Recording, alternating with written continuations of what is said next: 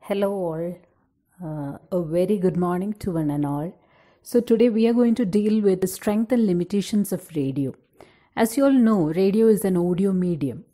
It makes use of our audio senses to communicate. So today we'll be discussing about the merits and demerits of radio. As you all know, every medium has its own limitations and advantages. So today we'll be discussing about the strength and limitations of radio. So firstly, I'll be dealing with the strength of radio. And the very first point is radio reaches messages to all people. That is, people belonging to all walks of life. I mean, it can be illiterates, neo-literates, and highly educated people simultaneously. A neo-literate is a person who these are people who belong to or who lives in slums or some rural areas and who are not given proper education at the time they should receive that.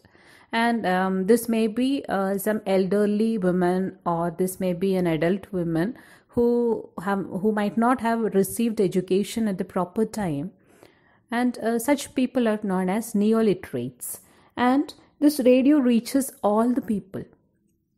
That is, irrespective of their education, irrespective of their gender, irrespective of their caste, creed, religion, etc.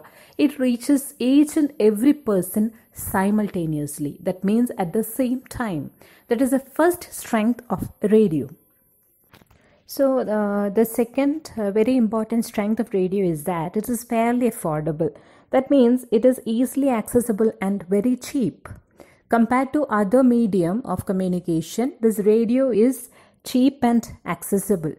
So even though you are not economically very strong or financially very high, you can even buy radio. Even an economically weaker section can buy radio because it is very cheap. Okay, that is the second point.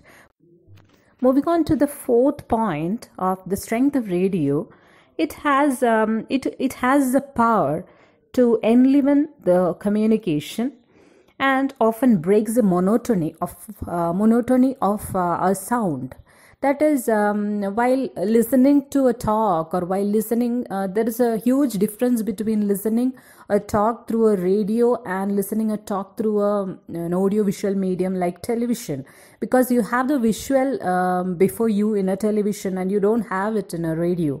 So there is a lot of difference between the two. And when a sort of music is being added, it can really give a life to the talk or life to the program which is being broadcast through the radio. That is that point. Musical sound effects enlivens the communication and often breaks the monotony. It often breaks the monotony, which is quite boring if you keep on saying something without any sort of music in your background. It gives a very monotonous thing and it is quite boring for all of us. Okay, that is the fourth point. Moving on to the fifth point, that is, it has a capacity to deliver instantaneous messages. Instantaneous messages are very, immediate messages, or there is no sort of delay in communicating the messages through radio. That's due to the advancement in the technology. Radio has reached to such a point that its messages are quite instantaneous. Okay, that is the fifth point. Moving on to the sixth point, which is a very important point, the radio does not require captivity. Listeners can receive messages even when they are working. That is a very, very important strength of radio, where radio is supposed to be a very portable medium. You can take it wherever you go. You can receive messages even when you are working. Farmers may listen to farm programs while working in fields, which is a very great advantages of radio. And a busy executive may listen to news bulletin even while driving, or a housewife may even listen to her favorite program even while working in the kitchen. This is a very important strength of radio. And the seventh point is that it does not require power line for operation. And this is a great advantages for people who live in far-flung villages or remote areas where there is no power lines, and even without power lines also they can receive radio messages because radio works on battery. So they don't need an electrical facility in order to receive the messages through radio. This is a very important advantage for people in rural areas. And the last point, which is the 8th point, once a transistor radio is purchased, messages flow constantly and no cost is involved for reception of messages. That is, there is no cost being bared upon you. So these are the advantages of radio, or you can also call it as a strength of radio or the merits of radio. So moving on to the weakness of radio, we have the first point. Communication through radio lacks visual component. So it lacks, since you already know that it's an audio medium, it obviously lacks visual component. So while you lack visual component, there is more of a chance that the messages are not being reached properly to the listeners. That is, it has a difference that in case of audio medium, it can just suggest things, and in case of audio visual medium, it can really demonstrate things. That is, the messages are given to you through television in a very proper way. That is, you can see what is happening there with the help of sound and visuals. But in the case of radio, it can just suggest things.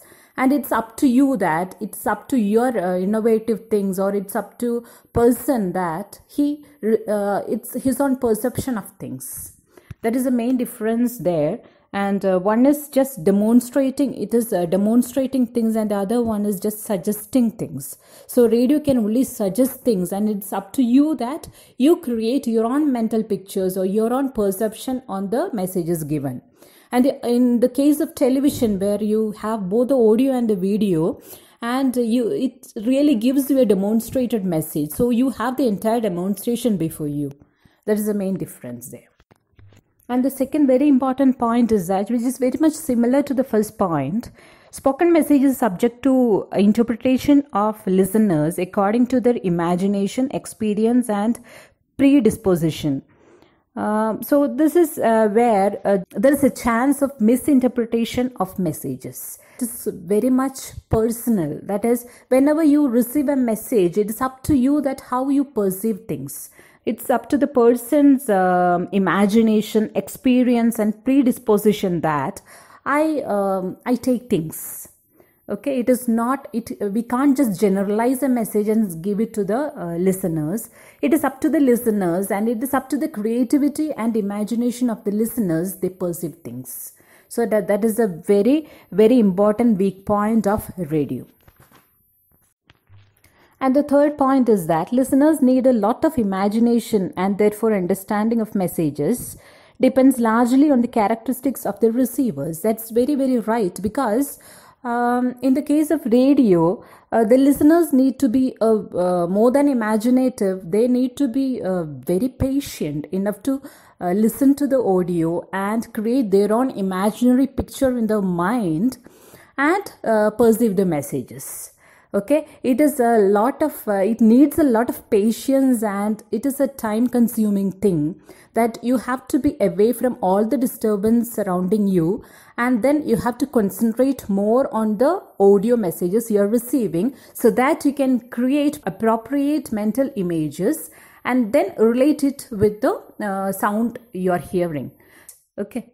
And the fourth point is that communication is time limited and presents tiny fragments of topics. That is, again, the same point. That is, you need to have a lot of concentration while you're listening to radio, unlike the other audio visual medium, because you need to be really concentrating on what you're hearing. So our concentration level is also very low. So in order to get a very detailed message, you have to depend upon other medium like television and newspapers. So again, that is a very important disadvantages of radio, where the messages are given in tiny fragments or given in a very limited time. Okay.